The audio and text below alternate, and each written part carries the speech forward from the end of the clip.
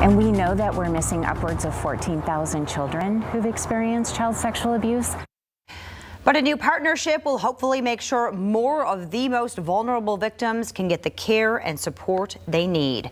The Children's Advocacy Center of Kent County coordinates the community response to child sexual abuse. That means bringing together law enforcement, child protective services, medical professionals, and therapists to deal with cases and using those resources to promote education and prevention.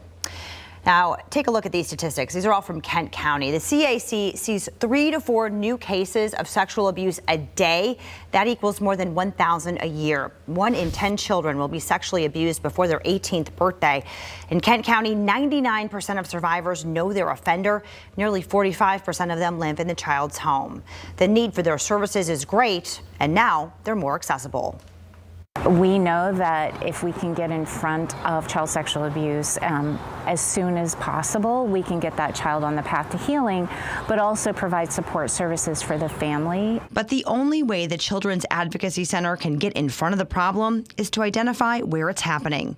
Melissa Workman is the president and CEO. She believes they're missing 14,000 children who have experienced abuse. We know that we are missing a fair number of families, more in the urban core. We've identified a few key places in Kent County that we know that if we are able to meet families where they are, we're going to be able to improve their access.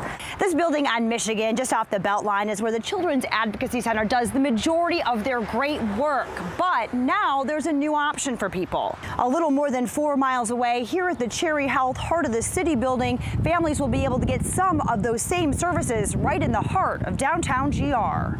So this is our way of, really bringing care to those individuals in, a location where they trust providers, they feel comfortable, they know that we're there to love on them and care for them. Tasha Blackman is the president and CEO of Cherry Health. She also serves on the board of the CAC. I became acutely aware of some of the needs that our patients had with the CAC that could possibly be improved by having a satellite site in the inner city, in the urban core. Patients here get comprehensive care regardless of their insurance or ability to pay. We provide medical, dental, behavioral health services, and the beauty of our services is that we provide care that is integrated, which means all of the providers are able to talk about your care. They're able to consult with one another about your care,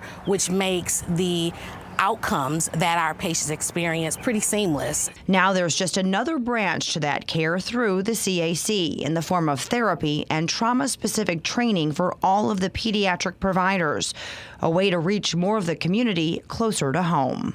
I think as your organization grows and develops, you realize that you can't do it all alone, and you shouldn't have to do it all alone. So partnerships like the one that we have with the CAC, I think, heightens the care that we provide, but because it allows them to specialize in, their area of expertise. This is a community-wide problem. It is not just our problem to solve, and it happens in every community in Kent County, regardless of socioeconomic status, regardless of faith or belief system.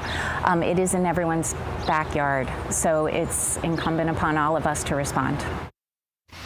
So why is this so important? Well, according to the Children's Advocacy Center, children who are sexually abused are at a significantly greater risk of attempting suicide and developing post-traumatic stress, anxiety, and depression. And as those survivors grow into adulthood, they're twice as likely to try to take their own life and 30% more likely to have a serious medical condition like diabetes, cancer, heart problems, stroke, or hypertension compared to those who are not abused.